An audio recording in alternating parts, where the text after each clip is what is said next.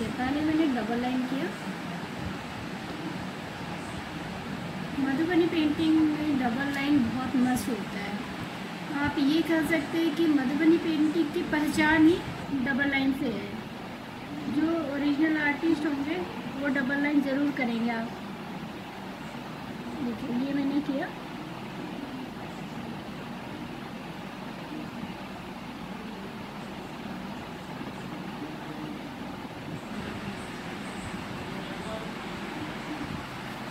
I am making one small border so that you can understand how can we do Kachni one. Okay.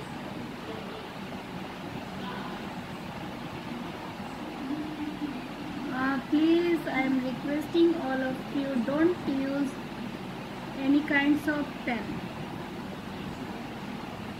If you want, you can use nib holder. See, I am making small straight line.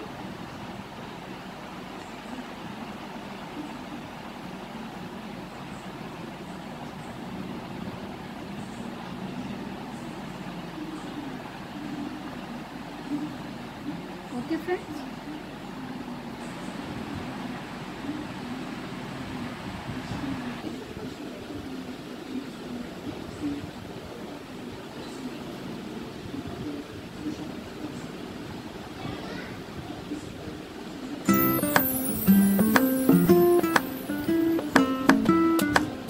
आज मैं YouTube पे ये दूसरी painting upload करूँगी जिसमें हमने कुछ basic चीज़ें ली हुई है। जब हम नेक्स्ट पेंटिंग बनाएंगे तो इसमें हम एक कंप्लीट पेंटिंग को पूरा करेंगे।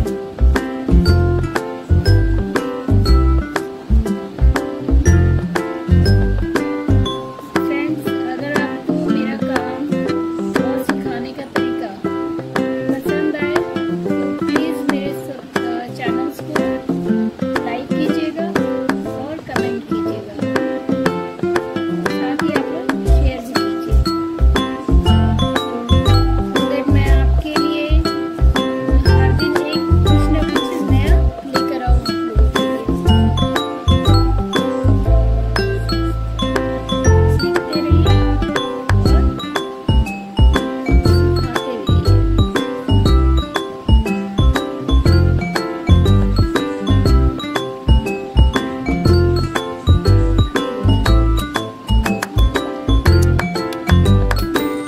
पेन से करना इजी तो होता है, लेकिन अगर हम ब्रश की प्रैक्टिस नहीं रखते हैं तो आप ये सोचिए कि अगर हमें कपड़े पे करना हो तो फिर हम पेन से कैसे करेंगे, नहीं कर पाएंगे, मुश्किल होता है।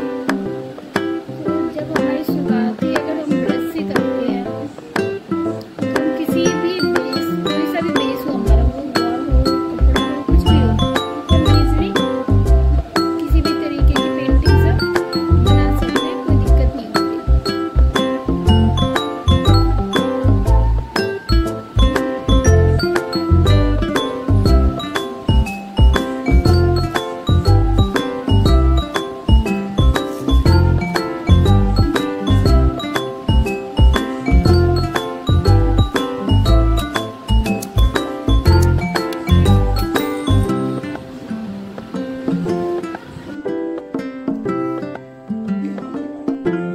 इस तरीके से हम पूरे कलर की फिलिंग कर रहे हैं।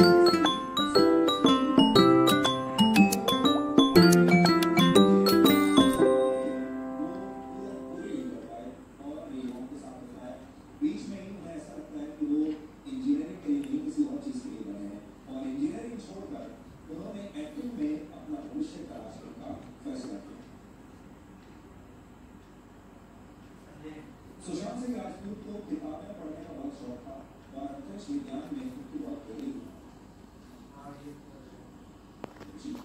फिल्म इंडस्ट्री में ऐसे बहुत कम अभिनेता होते हैं, ऐसे बहुत कम लोग होते हैं जो इस तरह के विषयों पर अपनी अब जितनी बारीक कशनी करेंगे सुंदरता उतनी ज़्यादा खिल कर आती है। फील्ड को छोड़कर उस दूसरी फील्ड में, उस दूसरे क्षेत्र में करियर बनाने के बारे में सोचते हैं जिसमें संघर्ष ही संघर्ष होता है। आज बहुत सारे लोग ये कह रहे हैं कि सुशांत में इच्छा शक्ति की कमी, लेकिन इच्छा शक्ति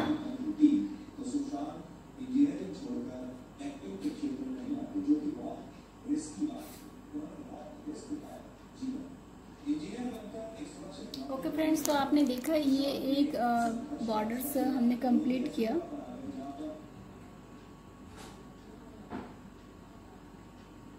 ओके, अब हम कुछ पेंटिंग्स कैनवस शीट पे स्टार्ट करने वाले हैं। मटेरियल में एक चीज़ मेरा दिखाना रह गया था, ये हैमर शीट है। आप ये देखेंगे तो थोड़ा सा ये थिक होता है, रूखा टाइप का होता है। ओके, तो ये हमने एक शीट लिया है, आज हम इस पे पेंटिंग करके आपको दिखाएंगे।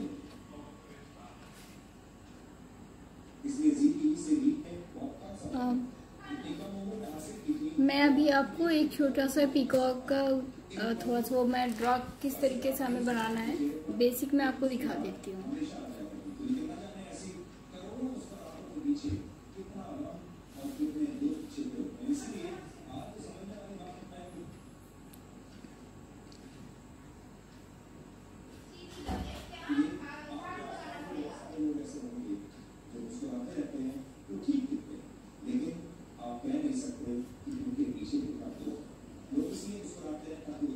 ये मैं फ्री हैंड ड्रॉ कर रही हूँ।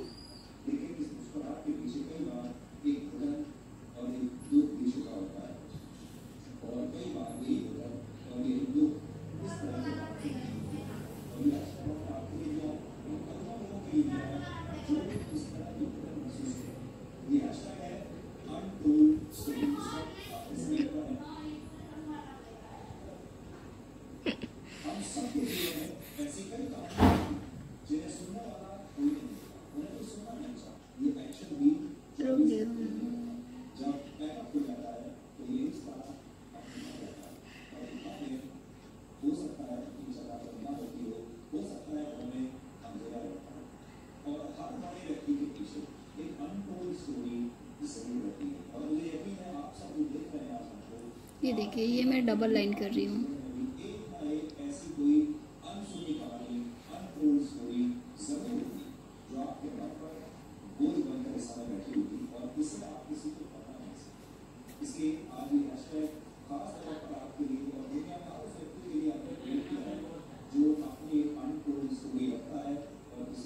इसे हमें अपनी सीट की मूवमेंट नहीं करनी, सीट हमारी वैसी ही रहनी चाहिए।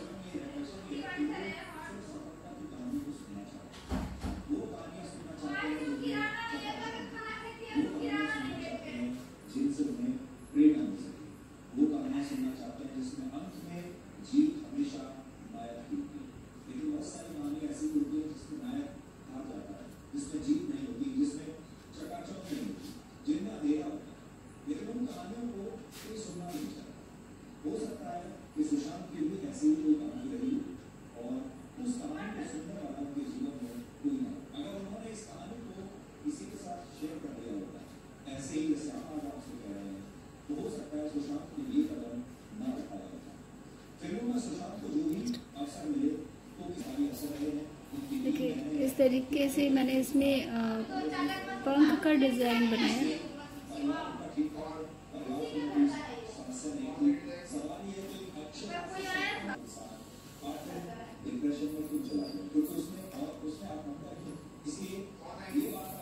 आपको किसी भी तरीके के कुछ भी क्वेश्चंस करने हो, आप कमेंट सेक्शन में आप डाल सकते हैं।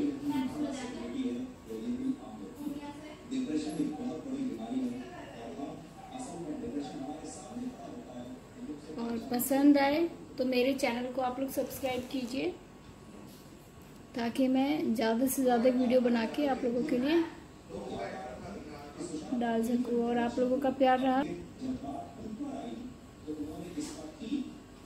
आप लोगों का प्यार अगर बना रहा तो मैं YouTube पे भी लाइव आकर आप लोगों को ज़रूर सिखाऊंगी।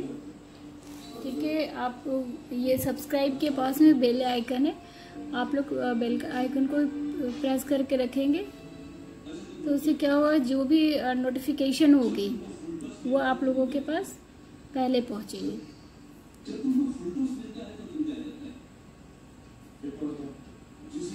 देखिए, ये हमने एक बेसिक पीकॉक ड्रॉ किया है। ठीक है, अब हम